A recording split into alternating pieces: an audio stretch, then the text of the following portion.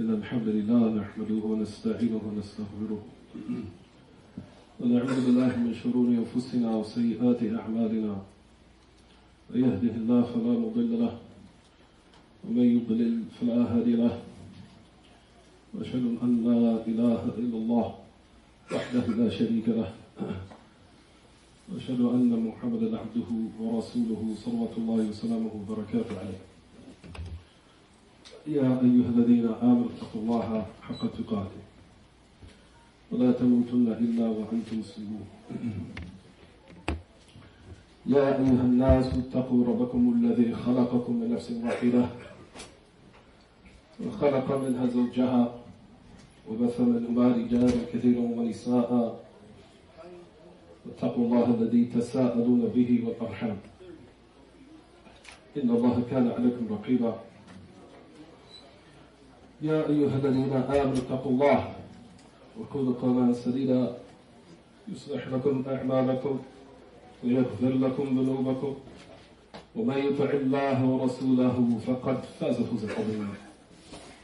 أما بعد فإن خير الكلام كلام الله وأحسن هدي محمد صلى الله عليه وسلم وشر الأمور محدثاتها وكل محدثة بدعة وكل بدعة ضلالة وكل ضلالة في النار. This is just a brief reminder to the fact that I apologize to everyone for being extremely busy in these days. So bi'idhnillah Jalla wa Azz, we'll try to attain benefit from what I have advised our brothers and sisters in Washington, D.C. For verily, I think everyone in this entire society, either Muslim or Kafir, have both realized that all the affairs are hitting the fan. There's more chaos, more turmoil as far as in the society here in America. But of course, with Allah alhamdulillah, as Salafiyin in Islam, but Salafiyya ala wajh al-khusus, no matter that specific, no doubt is spreading. So for that aspect it is positive. But the surrounding fitan of what affects all of us, whether directly or indirectly, as we know, is becoming more in abundance. The dangers of what encompass all of us from, or if you want to say all the Muslims all around the world, as the fitan has taken a new color. As fitan of what is pertaining to the hearts, like we said, now is becoming a little bit more inconspicuous and more confusing. As now the people of falsehood, as we know in these days and times, all of them claim Salafiyya now. Especially in the 90s, when we here in Germantown, a lot of us that were from the mid-90s, or before that, saying Salafiyya in Philadelphia was taboo. It was like we came with a new madhab. It was like we came with a new type of madhab here, back in the 90s when we were here, when this brother side was on the other side. So the brothers know that all of us know this matter for those who were here during the 90s. Because I became Muslim here in this masjid. When the mother side was on the sister side. I became Muslim in 1995 here in this masjid. So for what, back in those days, using the word Salafiyya was taboo. It was like, when you come up with a new madhab, to now to the point, in these days and times, the fitan has switched and went to a new direction, to a new type of confusion, where everybody claims Salafiyya. They use the word Salafiyya in order to broaden the horizon and bring into it, or bring someone into it who's not from it whatsoever. Everybody claims they're Salafi now. Even if you're Ikhwani, even if you have principles of the Ikhwaniyin, you still, as long as you use the word Salafi, khalas, Salafi. Even though you profess this da'wah mubarakah, or this blessed da'wah, but that which nullifies it, or everything, or every matter that nullifies it, you can do it as long as you say you're Salafi. That is now the new wave of which you'll find in which people are brought in the horizon, which is, we know, the methodology of basically the Ikhwaniyin, as coming with the new minhaj, what they call it, minhaj al-wasi' al-afih, this broad type of methodology to enter into Salafiyah who's not from it. Or you can commit acts that necessitates its nullification or its invalidity, but as long as you say the word, you're okay. So like we said, now this is the new wave of fitan, where the people who ascribe to this minhaj mubarak, or this blessed da'wah, are now trying to creep in our ranks and destroy us from within. That's the new color now. They creep in the ranks, and they come under the guise of claiming their Salafi, and they wear the clothes like Ahl Sunnah, and they wear their ankle, and they wear their clothes above their ankles, and they grow their beards like us, they look just like us. But however, they're not from us. And that's the new test, what we're testing with these days and times. You'll find that Ahl Sunnah, especially from Shaykh al-Islam and Taymiyyah rahimahullah, during his time, as we know, the trials and tribulation he was facing, you'll find that he took a lot of time to refute the Ash'ari, to the point where a lot of people used to ask, what's your problem? What's with you and the Ash'ari so much? Why you focus on them so much? It was asked him, what is your, basically in these days of times, a person would say, we should beef with this person. Why do you keep singling him out specifically and refuting him? The reason why Shaykh al-Islam singled out the Ash'ari in his days, rahimahullah, is because of the confusion. Out of people being confused that the Ash'ari will be from Ahl Sunnah and they're not from them. Because those who look like you and impersonate you and speak like you and talk like you, grow your beard like you, wear the clothes like you, they're the most deserving to be singled out more than anyone else. Because they're the ones who can cause the most confusion. So that's the reason why you'll find that a lot of his refutations in his days, the fitan in which he faced with the Ash'ari, out of afraid that the people during this time would think they were from Ahl Sunnah, but they were not from them. So that's why he took a lot of time to devote himself towards exposing them for who they are, so the people wouldn't be confused that they're from Ahl Sunnah. And likewise in these days, you'll find from the A'imma, likewise who do the same thing, taking on that same methodology. The methodology of those who come in the clothes of the guise of Ahl Sunnah, but yet, like we said, they're not from them. You'll notice that Ahl Sunnah will take time in order to single these people out, because they're, like we said, they're the most detrimental and the most dangerous ones, out of fear that the people will be fooled or beguiled by them. So those who can cause the most damage and the most harm and destroy us from within, as we know, that is a characteristic of who, everyone? The munafiqeen. For those who come in the cloak of us and look like us and try to destroy us within, you'll find that the Ahl Ilm, that they say that these people have a resemblance with the people of Nifaq, as far as what they do to corrupt the people from within. Because we know, as Ahl Ilm that they mentioned, I think everyone knows this, of those who have studied with Ahl Ilm, know that the outside enemy, or the inside enemy from amongst you, who looks like you, is more dangerous than what? Than the outside one, who makes himself distinct. For those who come in the disguise that looks like you, they are the most dangerous upon you. And like we said, in that is a similarity to the munafiqeen. And you'll find that's why we take a lot of time in order to make sure that the people are distinguished. Knowing who these people are, knowing their principles, knowing the type of terminologies they use. Bringing it forth to the people to teach them that, so they can know that even though they look like us and dress like us, and they wear clothes like us, they're not from us when you start hearing certain types of speech. From one you'll find from these days and times, from their speech, or from their patterns these days, you'll find that all of their attacks is upon people who try to profess this methodology correctly, to the best of their ability, they attack them. You will never find any type of refutation against the mukhalifin, those who are truly destroying Islam.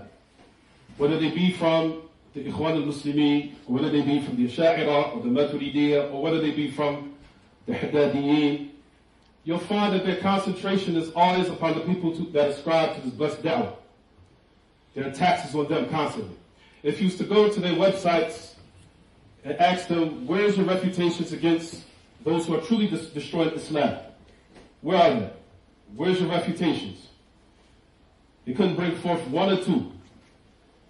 Rather, you'll find silence. Rather, all their attacks are against the people who ascribe to this blessed da'wah, or try to ascribe to this blessed da'wah, not raising a finger or a voice or a head at the people who are truly destroying Islam. That is from those characteristics that you have to be aware of to know that this person is coming under the guise of Ahlul Sunnah in order to corrupt the people from within. That's from their traits. And you'll find, likewise, in their speech and in their conduct and their behavior, they find every excuse for those who are upon the ways that contradict this blessed da'wah. Finding so much excuses for them. Oh yeah, you gotta be patient, we gotta give them da'wah. We gotta give them da'wah, akhi. You know, they're ignorant people. You can't say that they're ahlul bid'ah, you can't say that. But notice that their tongues are very sharp towards the people of the Sunnah. Every day, every night, working diligently, having videos on YouTube, even on the internet, they're now spreading and propagating their so-called reputations, using everything they can use in order to distort people's reputations, even if it's involving personal issues. And we'll talk about that at a later occasion. You'll never find from the ways of this blessed methodology that in order to refute someone that we bring personal points. Oh, I came over your house, I bought you some shoes, and you didn't even give me salams. It sounds like a little child. You didn't even give me salams. Yeah, leave all that off. As far as you'll find that was the methodology from the past in critiquing someone correctly, they stuck to that which opposed the religion itself. Because the person in this da'wah, you have to realize, he doesn't care about himself as far as in regards to what will bring rectification. Even if he has to sacrifice himself to bring harmony to the da'wah, he doesn't. Even if you have to sacrifice yourself, because this da'wah is bigger than all of us. And you'll find that the Prophet ﷺ, alayhi salatu wasalam, as we know the hadith clearly, ما كان النبي صلى الله عليه وسلم ينتصر لنفسه. But the Prophet ﷺ never used to take revenge for himself, ever. Or he never used to attain some type of aid or victory for himself, unless what everyone, the hurumatullah tabaraka wa ta'ala, that if إذا انتهكت فإنه ينتقم لله تبارك وتعالى.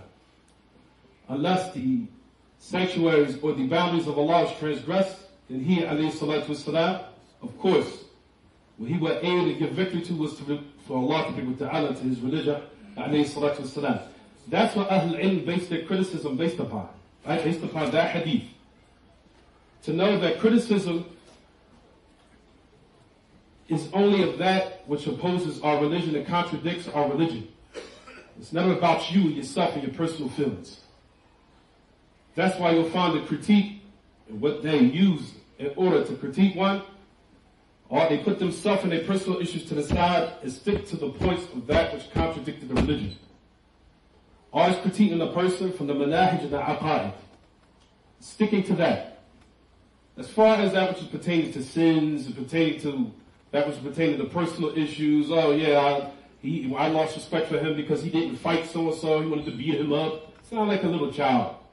Or so-and-so didn't get me some shoes and my wife came over and your wife didn't call my wife back. And all this is not from the methodology of the Sunnah from the times of old, nor the times of new. If everyone that I know that have read refutations from Sheikh al-Albani, from Sheikh Abdur-Razzaq bin Baz, from Sheikh Uthaymeen, do you find this type of speech inside of their refutations? I'm asking anyone. You will never find it.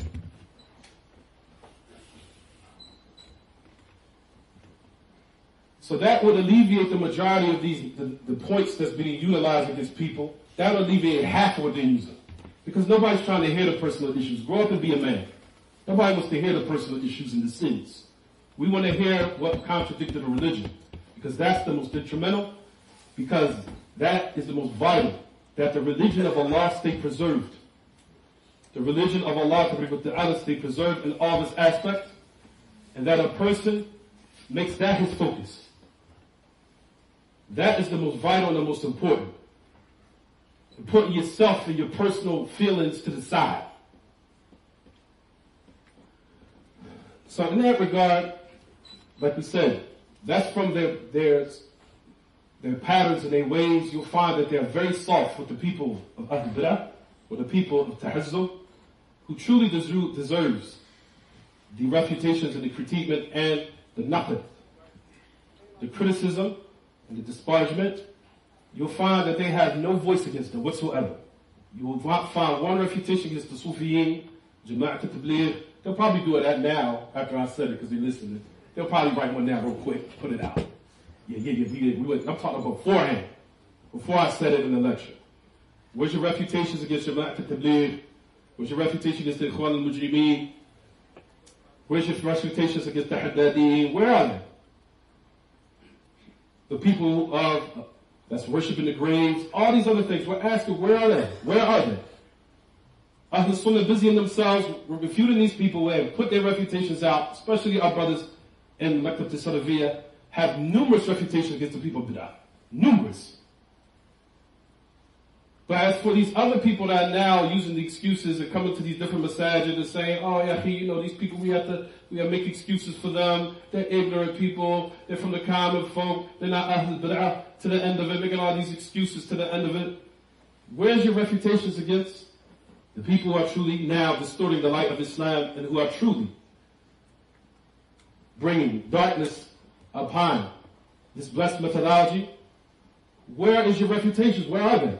I'm asking. Like I told you, after I said it now, they're going to start probably writing to try to pull the wool over people's eyes real quick. But I'm talking about beforehand. Where are they? We've been asking for years. Since 2004, since the fitnahmedina.com. Since the fitnahmedina.com in 2004. Maybe it goes a little bit before that. When we were there, all of us. Where was my brother, and my personal friend who died, Abdur-Razzaq, rahimahullah, and also my virtuous brother, Tawheed. We were all in the middle of that fitna, Medina.com. And you notice that Medina.com's fitna, who was part of the group, was Tawheed. Tawheed was with Medina.com. I think if I'm not mistaken, he's probably still with them. Still, because he still attacks Salafis to this day. But he does it on a very, very sneaky, conniving way. You have to realize, since the 2004, 2003, Tawheed was very quiet. He was an organized fitna type person. He knew how to organize his fitna very well. What he would do is he would get people around him, his soldiers, get them riled up. So they would be his voice. They would come out and talk while he sits in the background very quiet. There was a sit-in one time, it was me, Waisal Tawil, Abdur-Razzaq, and there was other brothers.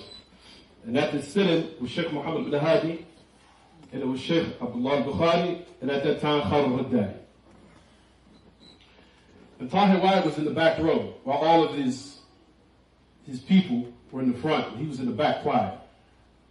And he whispered to one of his people, he was like, it's time to talk. Yes, it's time to talk. So he sat back quiet again. Quiet. Generalizing. Now that sit-in, he just was quiet. Real quiet. And everybody was like, That's what he does. Sit in the back quiet, and he rallies his troops around him, and they vocalize for him.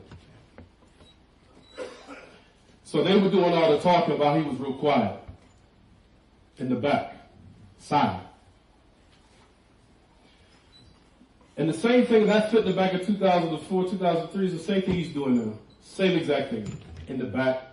As soon as he's about to come back to Philadelphia, he has his people around him to vocalize and attack the people of Sunnah here who's trying to propagate the da'wah here, sends them out, they vocalize, they stir up a lot of fitna while he's sitting in the back. Why? Either quiet or he generalizes. Don't say no names. Just put out there the sickness, keep my mouth shut. I've been doing that for years. Generalizing his speech, keeping it real general, so you can't never know exactly or pinpoint who he's talking about. Same thing fitna he was doing back in 2003. It has not changed. Still doing the same old nonsense. So Ahlul Sunnah who went through these experiences, we're not fooled. We know what's going on. We've known this stuff been going on for years. And he's still doing the same old nonsense. He's not bold enough or brave enough to say who he's talking about. He doesn't want to come out directly and say what scholar he's speaking about. I'm going to just keep it general, which lets you know you're a coward. Just like those people who are saying we're cowards, why don't you tell your so-called sheikh to vocalize and specify who he's talking about? Tell him to be bold and brave. Who is he talking about? Stop generalizing. Who are you speaking about? Be a man. Don't generalize. You talking about ulama? Just say it. Who are you speaking about? We already kind of know who you're talking about. But like I said, if a person's not bold enough to say it, then you shouldn't even take no heed to it. Just keep it moving. Don't waste your time. Don't get affected, starting up some fitna and going to different people. Yeah, man, you heard what he said on YouTube. Akhi, I'm not trying to hear it. The man ain't trying to be man enough to say who he's talking about. Keep it moving.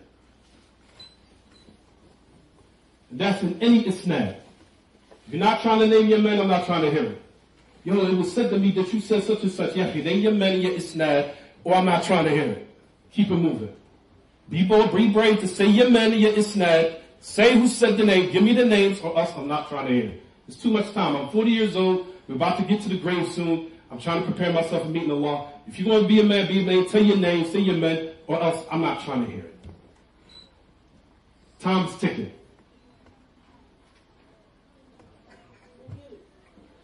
So what I'm saying is, these are the little type of characteristics you'll find of these people. Number one is, like I said, you'll never find their refutation against the people who are truly destroying Islam. You won't find it.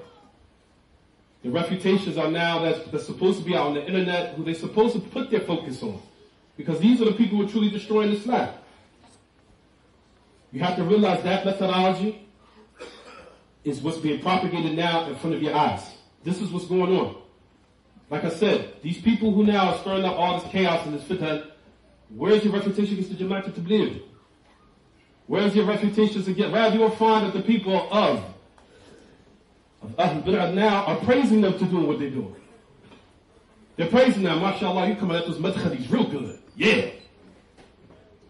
So who are you truly in reality aiding? You're aiding them because they're praising you for it.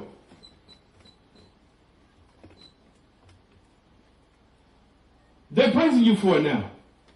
So who are you aiding truly in reality? That's what I'm saying. So that's one sign you see. A sign that you'll never find any refutation against those who are truly destroying Islam. You'll never find it. That's been going on since 2003. This has been a methodology from the time, start with the Quran, all the way to now. Ya Mashayikh, oh yeah, Ma'ashar Ikhwa. Has not changed. Ahl al-Bid'ah who are destroying Islam, or trying to destroy Islam back then, the ulama put refutations out against them. Likewise, the methodology has not changed. Rather, we are more in need of refuting Ahl al-Bid'ah more than these days back, probably before then.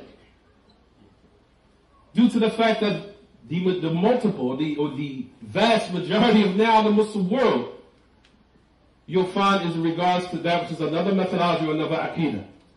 That's in contrast to what the Sahaba were by. And here we are now, you'll find that they say now, there's no Ahl al-Bid'ah, they don't even exist, they're all ignorant. If you was to apply that all over the dunya, what would you think would be the result of it? What would be the corruption and the confusion that would be going on in the different masajid? Where Ahl Sunnah will be in the same ranks with the people from the Ikhwaniyyin, the Jama'at al-Tabligh, and everybody's mixed together.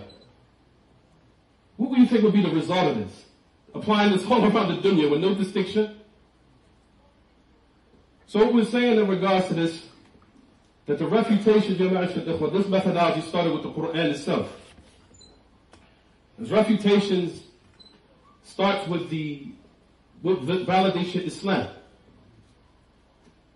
With validation Islam is a refutation in it. A lot of people don't realize this. As I've taught brothers, and I'm sure our brothers have taught this to all, or cultivated our brothers upon this, which is La ilaha illallah. When you utter the mere shahada, what it has in it and contains in it is a refutation. When you say La ilaha, there's no deity worthy of worship. Who's that a refutation against? You guys are not answering this? Are you serious? None has the right to be worshipped. Who's that a refutation against? What you said? The mushrikun ahsan. The polytheists. It's a refutation against the polytheists. Illallah. It's a refutation against who? Ahsan. Refutation against the atheists. What validation Islam in it is a refutation. Just the mere shahada has a refutation in it. And you have to believe that because that's what validation Islam. You say La ilaha, you're setting yourself free from who? From the polytheists. I've separated myself from them. I'm not free from them. I'm not believing what they believe. It's a refutation against them. It's the mushrikeen. Illallah. It's a refutation against who? It's the malahida. Against the atheists. So in the mere shahada is a refutation. Just the shahada itself. The Quran is filled with refutations against Batil and his people. And Allah Ta'ala had named them on the tongue of the Prophet ﷺ. غَيْرِ الْمَغْضُوبِ عَلَيْهِمْ وَلَا الضَّالِينَ. The Prophet ﷺ named who they are, specified who they are. The people of Ahl-Kitab were the Yahud and Nasara. They were named. What I wanted to speak about today is in regards to how people now, the new so-called wave and the nonsense that's being spread amongst the communities, is that's all you people busy yourselves with, Kitab al-Tawheed, Qawa'id al-Arba'at, Usul al-Thalatha, these books. That's all you busy, that's all you have, that's all you busy yourselves with. That's all you guys do, that's it. Is there anything else you have? A lot of people don't realize, as I've spoken to the brothers before, the first thing on the day of resurrection that comes forth is going to be based upon this. And rather, the first thing that's going to manifest itself when you put under the dirt is this. The reason why Usul al-Thalatha was made is in order to answer the what? The questions were, everyone? The grave. In order to answer the questions of the grave. So the source, once you put under that dirt, that which you learned in that book now is going to be actualized. If you did not actualize it in your whole life, throughout your actions, of course. But what you were taught in that, that's now going to play out itself once you put under that dirt. The question number one is going to come forth just like on the day of resurrection. You're going to find some resemblance in sequence just like this. As soon as you come in the grave, as soon as everyone walks away, so it's just you and Allah. Now no one can avail you. Not your children, not your strength, not your weights, not what you put forth of push-ups and pull-ups. Your wife, your children, your money, your car. It's just you and Allah now. And your deeds. That's it. It's you and Allah and your good and your bad actions now. So once you put under that dirt, what's the first question that's going to be asked? Who's your Lord? What is that? What category of Tawheed is that, everyone? Tawheed al-Rububiyyah. The person, of course, is going to say who? It'll be Allah. Allah's, what category of Tawheed is that? Tawheed al-Ibadah. The word lafz al-jalala Allah, which is ma'loob, is a ma'bud. Which is what, everyone? Tawheed, what? Uluhiyyah. So the first thing that's going to come into place once you put in the grave is concerning what? Tawheed al-rububiyyah and Tawheed what? Uluhiyyah. So all the nonsense about, social ills and all these other things, at the end of the day, once the person is put under that dirt, none of that even matters anymore. What's important and vital now is what he learned and implemented in those books. Because other than that, he's going to be what? Destroyed.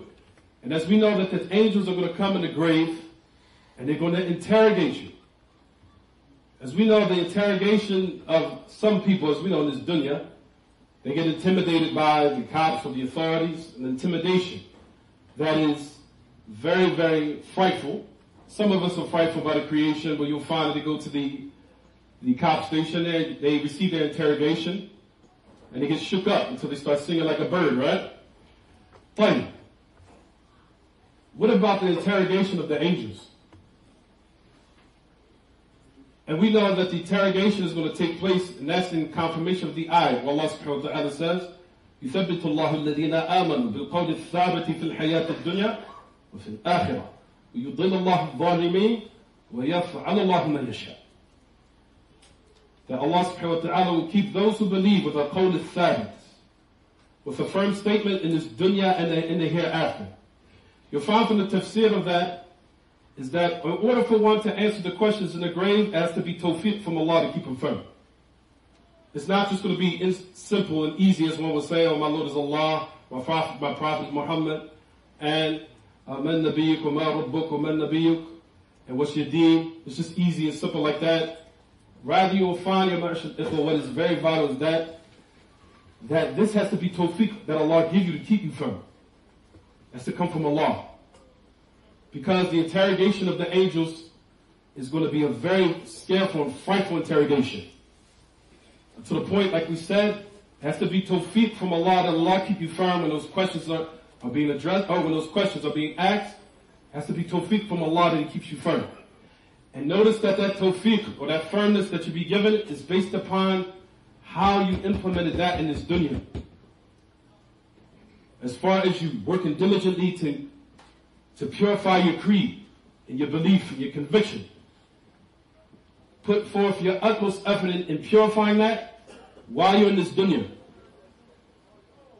And likewise, what you actualize and what you bore, the fruits of it, which was your righteous actions. That's the only way that Allah subhanahu wa ta'ala will give you tawfiq to answer those questions. Because it's not going to be simple as a lot of people think. It's going to be interrogation. So frightful to the point, like we said, the only way that one will be able to pass those questions has to be tawfiq from Allah, that He keep you firm. So on the day when one is put under the dirt, what's going to be actualized, number one, is pertaining to Tawheed al-Rububiyyah wal Uluhiyyah. Likewise on the day of resurrection, when everyone is raised up, when everyone is raised, is it going to be asked, of course, is it going to be asked directly about the people's sins? Is it going to be talked about the people's sins? And we're not legalizing sin. We're talking about what's going to take place in order as the ahadith say in the sunnah. So here, what we're saying here in the beginning, what's going to take place, number one, on the day of resurrection, when everyone is gathered, and everyone is naked and uncircumcised on the day of resurrection. See, all the stuff that goes on now with us is now going to be put in perspective in the hereafter. None of this stuff is going to matter.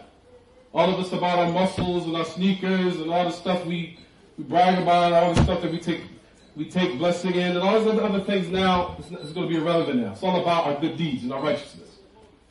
And number one, at the head of it, before that, is our i'tiqad. Number one, what's going to be addressed on the day of resurrection, as soon as you're raised, is about your belief system. It starts off with the i'tiqad. Yes, on the day of resurrection, it's not going to start off with the sins.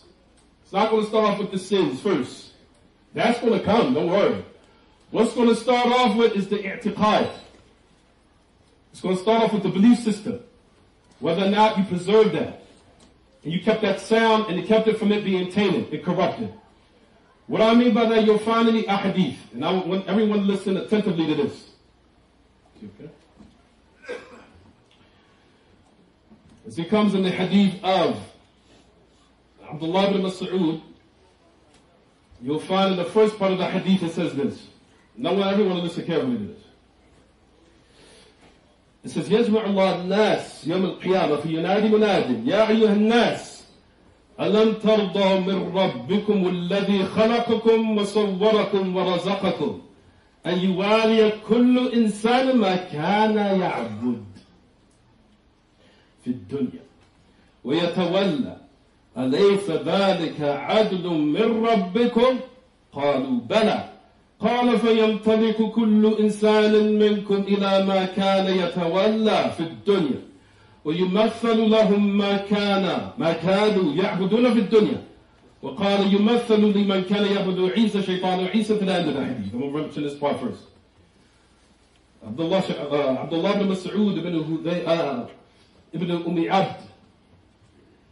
Abdullah ibn Mas'ud radiallahu anhu. When he said in this narration, he says, Allah subhanahu wa ta'ala will gather the people on the day of resurrection. I want everyone to listen to this part. A caller will call out, O people, are you not pleased from your Lord, min rabbikum, the one who created you, the one who gave you shape, the one who provided for you, that everyone take his wali, or go, that every person go towards, and when he used to claim, as worshiping this dunya, let him go to it. So when the day of resurrection starts off and it commences, listen to what it says. The caller will call out, isn't it not pleased from your Lord, the one who created you, the one who gave you shape, the one who provided for you? Which category of Tawheed is that, everyone? Tawheed al-Rububiyyah. Tawheed al-Rububiyyah. Isn't that justice from your Lord? They say, yes, of course. Let every person from amongst you, let him go towards and let him follow what he used to worship in this dunya. What category of Tawheed is that, everyone? Tawheed al-Uluhiyyah.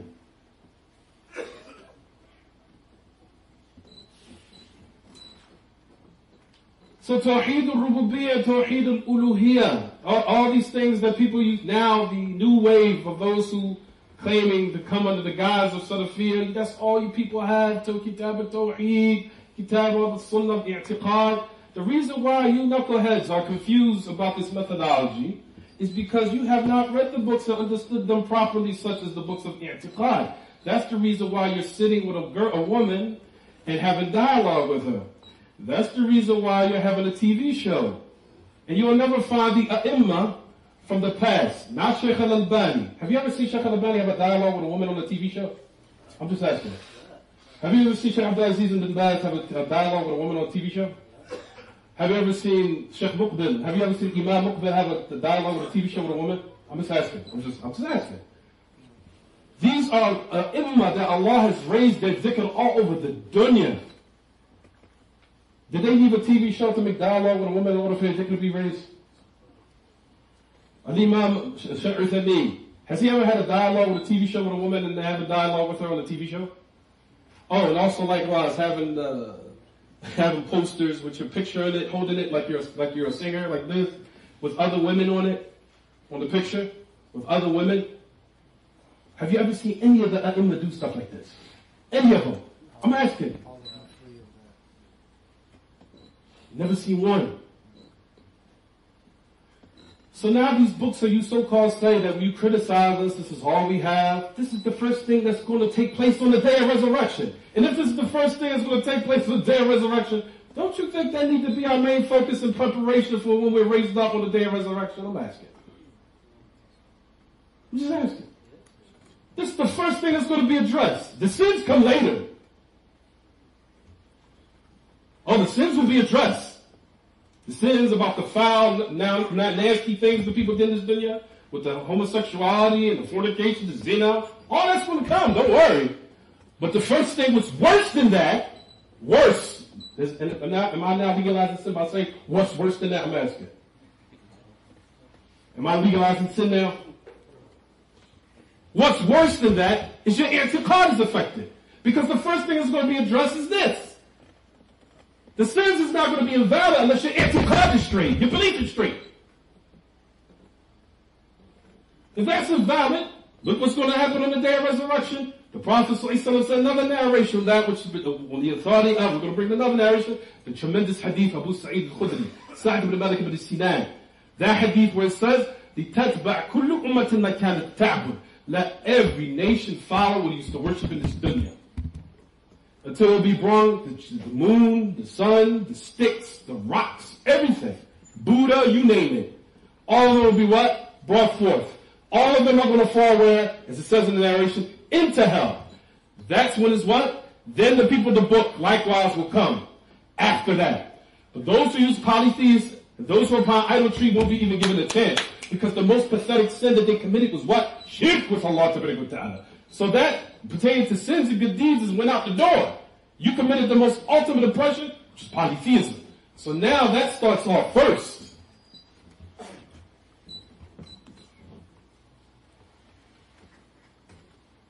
Once that starts, then the people of the book will come. Then it says in the narration, as it says right here.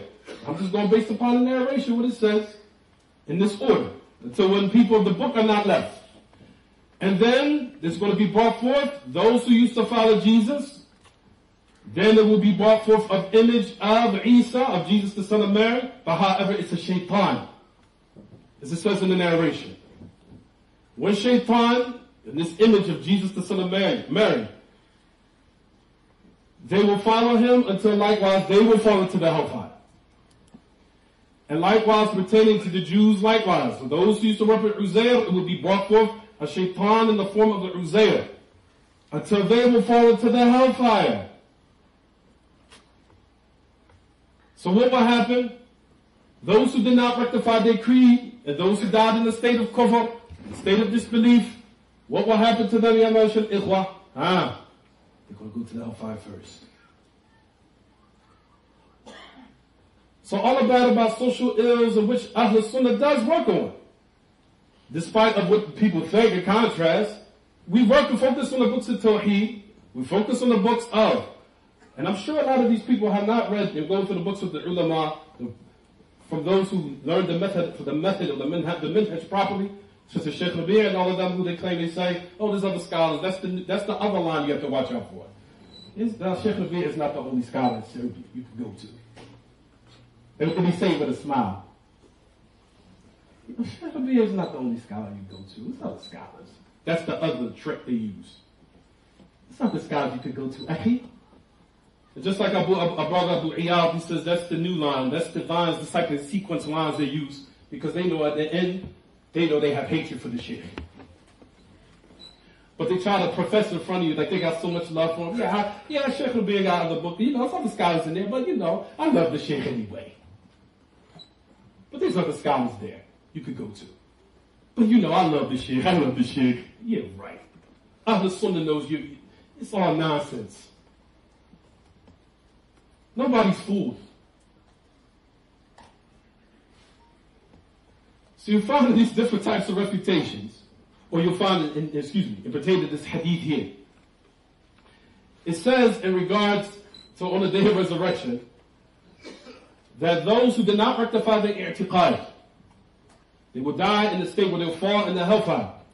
Until no one is left except of those who, of course, that ascribe to al-Islam, whether it be barrun or fajr. And the munafiqeen, some of the narrations will bring, inshallah. The hypocrites.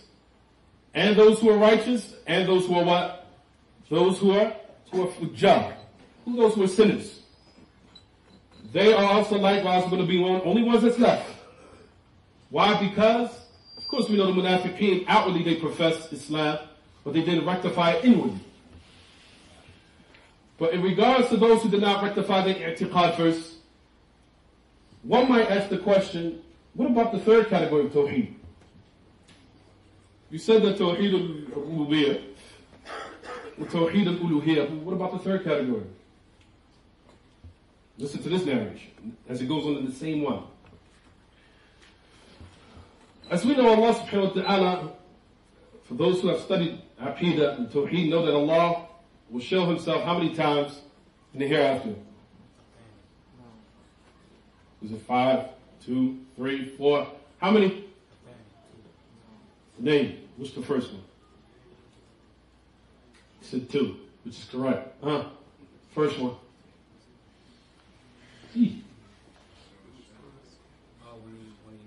On the Arasat al-Qiyamah, on the plains of the day of resurrection, and in Jannah.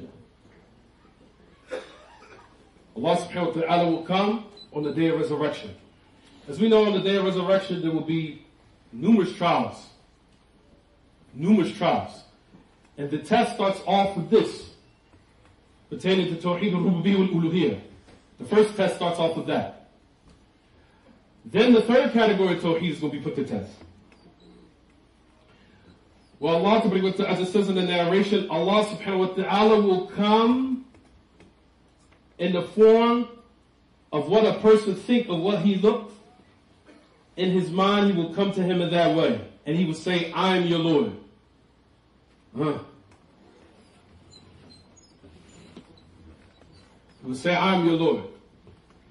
Those who from Ahl Sunnah and the Salafiyin who studied Tawheed al-Asma wa Sifat, who studied it and took time out to analyze it perfectly, know the head of what we know, which is the ayah, which is what everyone, لَيْسَ كَمِثْلِهِ شَيْءٌ وَهُوَ السَّمِيعُ الْبَصِيرُ. لَيْسَ كَمِثْلِهِ شَيْءٌ, nothing is similar to him, and he is Sami' al-Basir. People who study that properly, such as the books of Aqidah al-Wasitiyah, such as Al-Qa'id al-Muthla, all those other different books, this is going to be put to practice on the day of resurrection. It's going to be actualized now. When Allah tests the people with this, once the people study Aqidah in this dunya, now it's going to be tested. Allah subhanahu wa ta'ala is going to say, I'm your Lord. It's going to come to them in that which they thought Allah subhanahu wa ta'ala was, in the closest shape of what they thought. Ahl Sunnah wa Salafiyin know that nothing is similar to Allah. That's the reason why it says in the narration, they will say, Na'udhu billahi mink, la nushriku billahi shay'a. We seek refuge in Allah from you. He says, we don't set our partners with Allah, our Lord, at least. Based upon the ayah, laysa kamithlihi shay. Because we know that everything in the mind of the human being is what everyone created. It's a test. So it says in the narration that Allah Ta'ala says that some of the people, yakad yanqalib, that some of them are going to fail the test. Yakad yanqalib. Allah is going to say it 3 times. I am your Lord. It's going to come to them in the close of what they thought was Allah. They're going to keep those who are Ahl Sunnah Salafiyin, who study Aqidah, Tawheed, Al-Rububiyyah, Al-Uluhiyyah, Al-Asma wa Sifat, and studied it properly and analyzed and knew it. Now it's going to what? Be tested. When it comes to the day of resurrection, they're going to say, Na'udhu billahi mink, la nushriku billahi shay'a. Which category of Tawheed is that? Tawheed al-Asma wa Sifat. It doesn't stop there at the third category of Tawheed. Then Allah is going to call out to the people and say to them, He's going to say to them, do you know a sign that if you seen it, that you will know this your Lord? What is it going to say in the narration? It says, فَيَكْشِفَ اللَّهُ السَّاقِ. Allah is going to expose the shin. What category of Tawheed is that, everyone?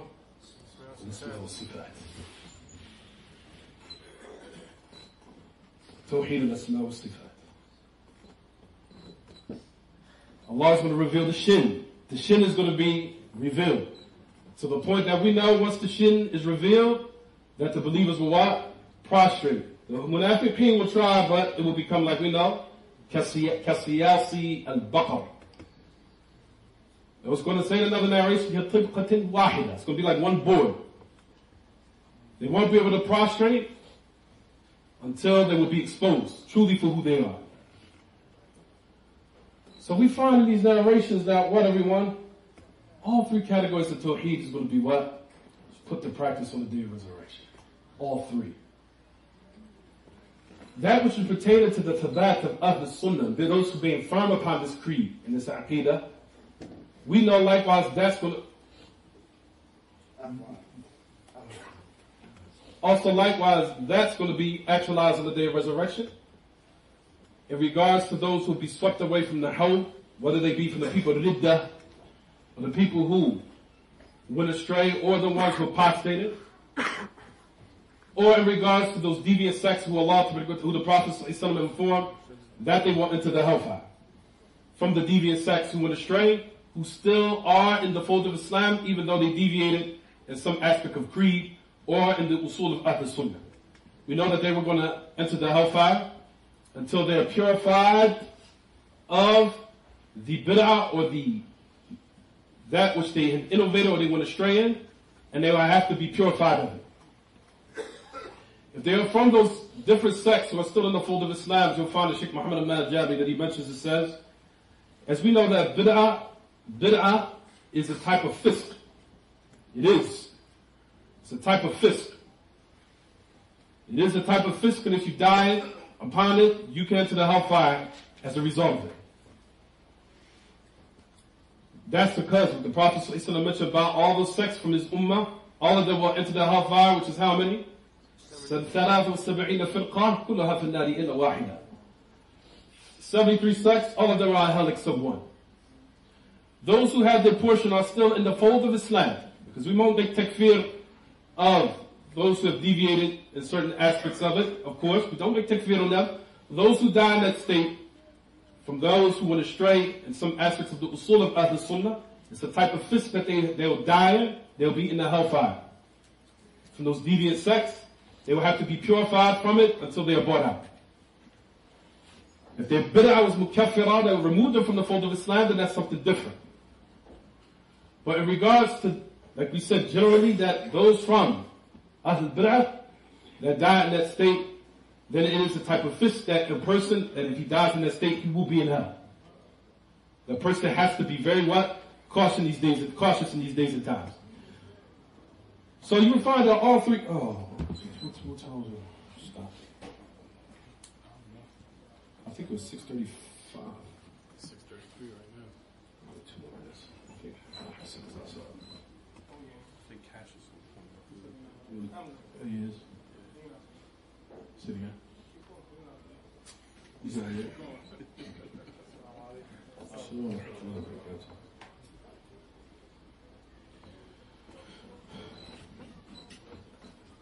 So those who condemn us and try to use and say, like for example, this other nonsense that I heard in December, and I laughed when I heard it, that the books of Usul Thalatha, they're not hadithi, they don't have enough hadith in it. All these different things that you'll find, and you just laugh when you hear it. It's just like, wow. This is the type of people that's giving down now. These are the people who's giving down. The people are truly following them in that. Surah Thalatha is not hadithi enough, doesn't have enough ahadith. Have any from the A'imah? You always have to ask a person, has someone preceded you in that statement, especially from the A'imah these days and times? Ask, did Shaykh al-Albani ever criticize Thalathatul Usul? And he was the muhaddith of this whole asr. Has he ever said that Usul al-Thalatha is not enough hadith in it? Have you ever heard Shaykh al-Albani say that? Have you ever heard Shaykh al-Imam bin Baz, who probably taught Usul al-Thalatha more than, they said about maybe 10 times or more. Probably more than that. Say about this book that it's not hadithi enough. It's not enough hadith in it. Have you ever seen him say, even though he taught the book numerous times, I'm sure that if it was something that was a discrepancy in the book, he would have said it. I'm sure he probably wouldn't have taught it either. Also likewise, from these numerous a'imma who say these type of things, who are now these different callers. Going up 30 minutes. Say again? Another 30 minutes. We'll probably start in a couple of shows. 7 o'clock? Yeah. You'll find also, do you know that Sheikh Muhammad al-Salih al-Uthaymeen even said that criticized this Thalathatul Usul? It's not hadithi. It's not enough hadith in it. Have you heard this nonsense? It's just now, you just really shake your head at certain things now. You just be like, wow, it's just every knucklehead just quote a little Arabic And everyone now he can have a flock of people flocking to it. Quotes a little Arabic, learns a little Arabic. Here he comes. People now, especially from Philadelphia, we should know better by now. We should know better here in the city. These people come with this nonsense, you just be like, what are you talking about? You just look at it with a front, it's like, Thalathatul Usul, ya akhi, rectify nations. Rectify nations. These books rectify nations.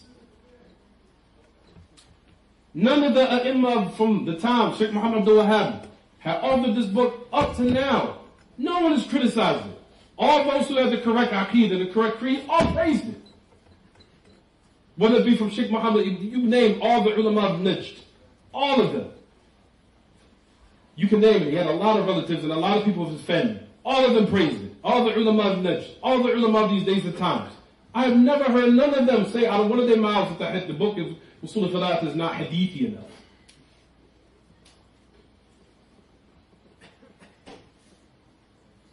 So I'm saying, brothers, especially in the city, when this nonsense comes, don't even waste your time.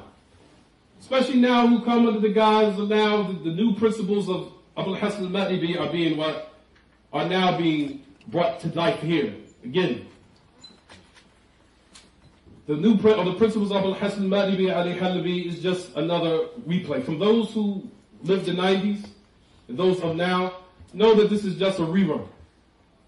As soon as I heard 3 or 4 statements from certain people that I was listening to, I said, Abul Hasan al-Ma'ribi. Bang. It's enough for me. I ain't even got to hear it no more. As soon as I heard it. Somebody played me the recorder, I listened to it. Couple of statements, Abul Hasan al-Ma'ribi. Bang. I ain't even got to hear the rest. I ain't got to listen 2 hours about sins and people talking about and all the other nonsense. I ain't got to hear about that. Who people bringing on to bring personal issues, you bring other people to fight your battle for you, talking nonsense about sins and all the other nonsense. I ain't even got to hear all that. As soon as you heard 3 things, I heard 3 statements, Abul Hasan al-Ma'ribi. Then you find all the attacks upon what? Ahl Sunnah, the people trying to ascribe to this da'wah.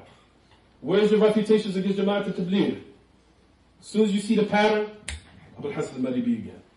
Brought back to life. Now here in America. And then they say now, the new statement, Abul Hasan al-Ma'ribi's books is not even translated. His books is not here, Sheikh. His fitna is not here. That's because you're upon it. That's because you're implementing it. You're promoting it. Because you're wars with the people of Sunnah here in Philadelphia. Because we're asking you, where's your reputation against the Ikhwanis? Where is it? We're asking. Where is it? Give it to us. Where's your reputation against the Ash'ari? Where's your reputation against the grave worshippers? Where's your reputation against the Rawafid? The Haddadis? You name it. Bring it. We want it. Everybody's still waiting.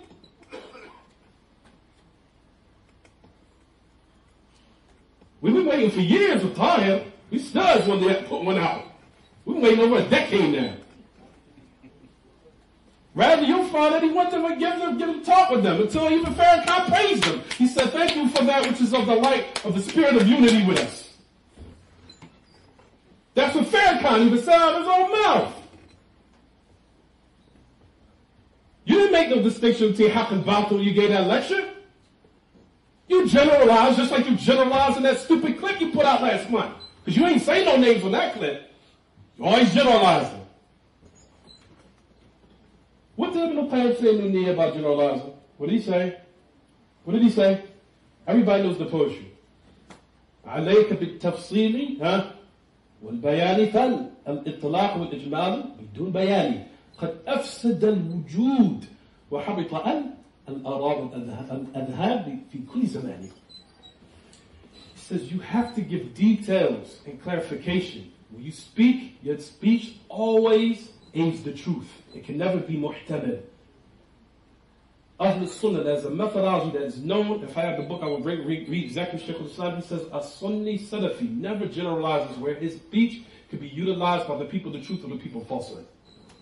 That's a methodology that's known. He says, when the Prophet ﷺ used to speak, when the Sahaba used to speak, they always uttered words that will always aid the truth. Always. Making it clear and distinct.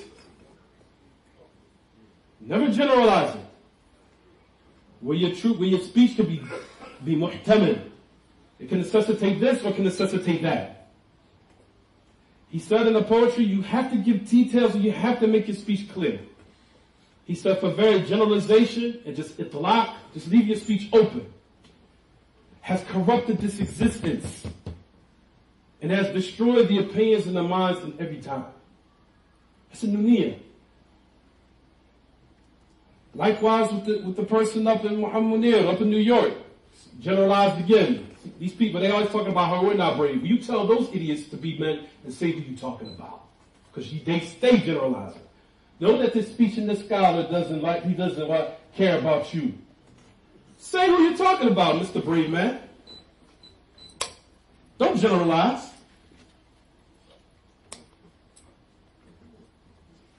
What scholar doesn't care about us and our people? Who? That's what I'm saying. Here in Philadelphia, when people quote this nonsense, if you know that he's not bold enough to say the name, don't even waste your time.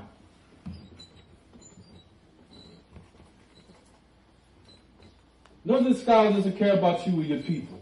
He drinks his coffee and his dates. He doesn't miss it in the morning time, worrying about and he tries to use something of what goes on with the communities and societies here, from the one-parent homes and the people who are drugs, just to make his speech be acceptable. Use the last part to code it up. But I'm asking right now, what scholar are you talking about? You're generalizing again. Okay, Ashab al-Shaja'ah, those people who now y'all claim y'all so-called brave and bold, give it down. Okay, give your names. Who you talking about? Tahir Wahid generalized, they got Muhammad Munir generalized. All these generalizations, if you're not going to say who you're talking about, I'm not wasting my time. You're coward. Say who you're talking about. But you know they know. Once they say some names, they finished. Because we know who you're talking about. We're just waiting for you to say it. See, those who are waiting, we're waiting just for you to say it. When he says it was more than likely in their circles, behind closed doors, of course, you know they're very frank. Yeah, she could be it. Yeah, Sheikh Muhammad, yes, what he got, she could be. They're like little punks behind the ground, behind the walls. She could be, Sheikh Muhammad, yeah. You still feel good. All this other now. But when you're in front of the people, yeah, Akhi, you know, that's not all the ulama that's out there. You know, there's other scholars you could benefit from, even though I love them anyway. Come on now.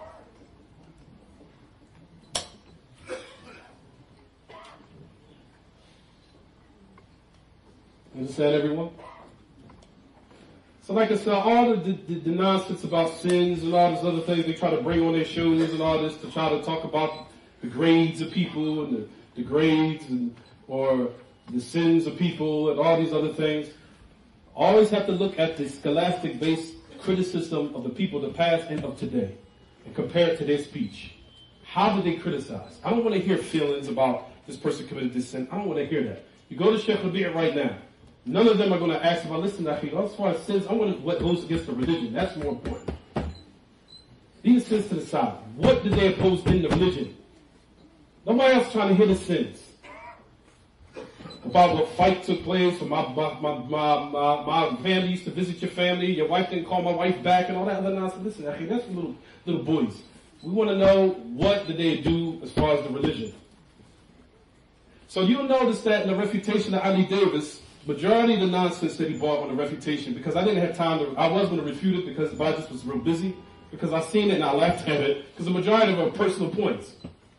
They're all personal issues. Majority of the personal issues, like, this is all personal issues. He's really using this in the refutation? Are you serious? No ayah and hadith. No ayah and hadith and a bunch of personal issues. 26 pages. On a bunch of personal issues, right? Majority of the personal. So that's what I'm saying. You should take the personal issue. The majority of the refutation is nullified. If not all of it. So those who understand the methodology of Salafiyah, who truly are deep-rooted in this Minhaj Mubarak, inshallah, know that refutation was baseless because you brought a bunch of what? Personal issues. With no hadith and no ayah. With no hadith and no ayah. So that's what I'm saying, brothers. These people, such as Ali Davis and all them other knuckleheads, these people have not read the books of Ibn al-Kubra, Ibn Battah. He hasn't went through it from the likes of Sheikh Ubay, Sheikh Muhammad al-Adi, al-Iban al-Kubra, or al-Sughra, Ibn Battah, that teaches you the methodology of Salafiyya. He truly teaches you the books of Salafiyya and how the principles that if the people was to study it, they would know that these waves that come upon our cities, they wouldn't even be shooken up. Such as the books of Iban al-Kubra al-Sughra, Ibn Battah, Sharh al-Usul al-I'tiqad, Ahl al-Sunnah, al-Laka'i. This teaches you the methodology of the Minhaj al-Salafi. The books of Sharia al-Jurri, like we said, Sharh al-Usul al-I'tiqad, Ahl al-Sunnah, al-Laka'i. Those books teaches you the Minhaj. So when these people come with these type of decorated speech and embellished speech, you won't get confused. All you gotta hear is about 2-3 sentences. That's it. That's all I gotta hear. I know exactly what he's on. I ain't even gotta hear the rest. I'm not gonna busy myself. I got too much stuff to do. Got stuff to do with my children, just stuff to do with my kids, stuff to do with teaching the people, spreading the dawah. I ain't got time to listen to 2 hours on YouTube with a bunch of nonsense and rhetoric. Really, I don't have the time. All I heard, alhamdulillah, I heard 2-3 sentences. I said, that is the statement of Abdur-Razzaq al-Lahibi exactly. And Ali Halabi. That's all I needed to hear. Person that studies Minhaj al-Salafi and hears those 3 statements, that's all he needs to know. It's enough for me. And that's what even you'll find the likes of the ulama, because they have too much stuff to do. They have a lot of stuff on their plate. As soon as they hear 2 or 3 statements, bang, I already know he's going. I gotta hear 3 hours of the rest of his nonsense. I gotta even hear it. I'm not wasting my time. There's too much stuff that gotta be done. We're 40, 50 years old, a lot of his hair's getting gray, we're losing our hair. It's no time. People got wives to take care of, stuff to do. No, I'm not wasting my time 2 hours with some stupid idiots. I'm not wasting my time. As soon as I heard those 3 points, Abul Hasan al-Madi Ali Hasan al-Halabi. From our brothers such as Abu Iyad, Abu Khadija, everybody that knows this, they said this is the same fitna from the past. It's the same thing. We ain't gotta, it's just regurgitating the same old nonsense. It's just a replay. That's all it is. So that's what we want our brothers to now stay firm upon this new wave. People are going to say, we're tired of these waves. The waves are going to keep coming. There's nothing going to stop the wave of fitna. Fitna is going to keep coming. It's not going to stop. The Prophet ﷺ made that clear. Where he said, alayhi salatu wasalam, which is a Sahih Muslim, فَتَجِيءُ الْفِتْنَةِ فَيُرَقِّقُ بَعْضُهَا بَعْضًا فيقول المؤمن هذه مهلكتي ثم تنكشف ثم تجيء الفتنة فيرقق بعضها بعضا فقال هذه فمن أراد أن يزحزح عن النار وأدخل الجنة فلتأته منيته وهو يؤمن بالله واليوم الآخر وليأتي إلى الناس ما يحب ويؤتى إليه. He said fitna is going to come فيرقق بعضها بعضا. The fitna that's going to come, that fitna that came is going to be a lot more confusing, a lot more worse, a lot more inconspicuous than the one that preceded it. You understand, everyone? Then the Prophet ﷺ said, then it's going to what? Be released. Until what the mu'min would say, this is my destruction right here. Then another fitna is going to wave, another wave is going to come. Then he's going to say, this is my destruction. This one. Notice the Prophet ﷺ said the one that came was going to be more confusing than the one that what? That left the well, that was preceded it. Waves are going to come. The only way you can show a person with their true colors is that fitna comes. That's why Sheikh Muhammad al-Adwi used to say this poetry, and a lot of us listens, used to say, Jazallahu shada'id kull khayr, araftu biha sadiqi min aduwi. May Allah reward trials and tribulations. He says, I know by it my friend from my enemy. I know by it my friend from my enemy. Fitna exposes people for who they are. Their true colors of how they are as a person. That's why the wave is going to continue. The only way you stay firm is learning your usul and studying the books of Ibadah, such as by Ibn Battah. Sharh al-Usul al-I'tiqad al-Laka'i. Studying the books of Sharia al-Ajurri. Those books are very, very vital and important these days, and especially the books of refutations by those ulama. Read the books of When Sheikh Rabi'a had, when Sheikh Rabi'a had refuted Abul Hasan al-Ma'dibi. If I had time, of what I want to do, I would read all those different series that Sheikh Rabi'a had read against those refutations against Abul Hasan al-Ma'dibi. Wallahi, brothers, if you had time, and especially if you know the Arabic language, read all those series that he wrote and refuted Abul Hasan al-Ma'dibi. Those refutations will give you deep roots in Salafiyyah as it should be in your blood. Read Sheikh Ahmed Najmi's refutation against Ali Halabi. Read those refutations. Those refutations are very vital to your Salafiyyah, and you keeping it clear and firm and not being polluted by this outside waves and turrets of fitna that's going on. Once you read those books, it'll become clear. As soon as a person say 1 or 2 or 3 statements, that's all you gotta listen to, I know what you want. I don't gotta hear 2 or 3 hours, 4 hours and sit on YouTube wasting my time. I already know. As soon as I heard a couple of statements that came out your mouth.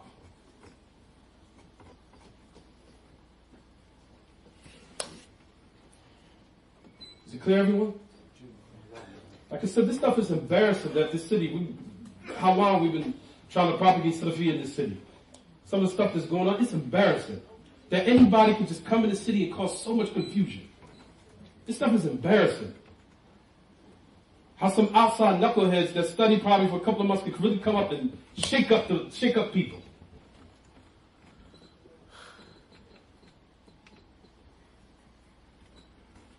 So inshallah, we'll try to continue for tomorrow. I don't know if it's scheduled for tomorrow or not. I'm not sure. My brother Cash was just arrived. He ain't come out yet tonight. But brothers, like I said, don't be fooled by the hype. The certain people are coming back now. So everybody's so-called getting hype or whatever, and the so-called hype, when this person has not done nothing for this dawah here, except cause more and more confusion. Calling the politics, involving the Muslims in politics, coming with a wave and saying that the ulama are different in the aspect of voting. It's a shame that even the kuffar know it's a big hoax. They even know it. So why would you even call the Muslims to be involved in it now? Even the kuffar themselves say it's a hoax. They know who's going to be in that office 5 years before the elections even start. They know who's going to be in that chair. You really think they're going to depend on some common folk from the ghetto from the ghetto to really put their vote in, and that vote really is going to have some effect to who they're going to put in that office chair? Are you serious? That to the point where even when they watch this so-called debate, you don't even understand any of the terms they use in the first place. You're like, what is he talking about? So what are you basing your vote upon? You don't even understand the terms they're using. What is it on? Is this going to be on some ta'assub or asubiyya? Is this going to be on some fanaticism? Or he's Democratic, he's Republican, or he's for the poor? Who are these things? He's aiding the poor. Khalas. Let's just vote for him. When at the end of the day, it's all the same. All they did here in America was for control of the people, they divided it up to Democratic and Republican. In order so anarchy and disarray won't go on just like in Muslim countries that's going on to overthrow governments, so that won't take place as a security, so that never happens. They came to divide up the party and to make the people think that voting has some type of effect on the society. The reason why this president is in his office is because you didn't vote for him. That's a form of control. The reason why they put this in there to make you think you're the reason why the state of affairs are the way they are because you didn't vote for him. It's a form of control. But however, in the end, they know they're the ones that already had him ready before they even put your vote in. They already knew. And we'll talk about that on later cases, exactly what happened with the preliminaries, what they got involved in. It's a whole different types of stages of what they came in and they want in the office. They come and nullify the votes. And the preliminaries, they're the one that puts in office who they want. So at the end of the day, your vote didn't mean anything. It was useless. Even the non-Muslims know this. What is it going to take for the Muslims? Now, it's embarrassing that a non-Muslim tells you, your vote don't mean nothing. And then you're not going to see it. When the Muslims told you, and the Salafis told you, I got to see for myself. I'm going to put my finger in the honey and taste it. So now when a Kafir tell you, yeah, you're wasting your time. We already know who's going in the office before he goes in. And at the end of the day, these people here say in America, what do they say in what do they say in their, what is it, the anthem that they say? Oh, and to the republic for which it stands. To the republic for which it stands. Democracy is not even in there. It's not even the equation. So it's already one side. It's to the what? It's to the republic already. Democracy is not even an issue. You study this nonsense. The non-Muslims say this to your face every day. Guys, we really don't care about you people in the hood that vote or not. That stuff don't mean nothing at the end of the day. We know y'all knuckleheads don't even understand the terms we using. Which is true. You're in the commercials, you sitting there in front of the preliminaries, you're like, what is he talking about? I don't even know what he's talking about. I'm going to vote for him. I don't know what he's talking about. You know what he's talking about? I don't know either. So you going to vote for him? Yeah, you sound good. You sound good. You sound good to me. You're going to vote for him. It's absolute nonsense. Let's go. Let's go to other guys. Keep us firm. We'll continue tomorrow. Wa sallallahu alaihi wa sallam ala nabiyyina Muhammad wa ala alihi wa sahbihi. سبحانك اللهم وبحمدك اشهد ان لا اله الا انت استغفرك واتوب اليك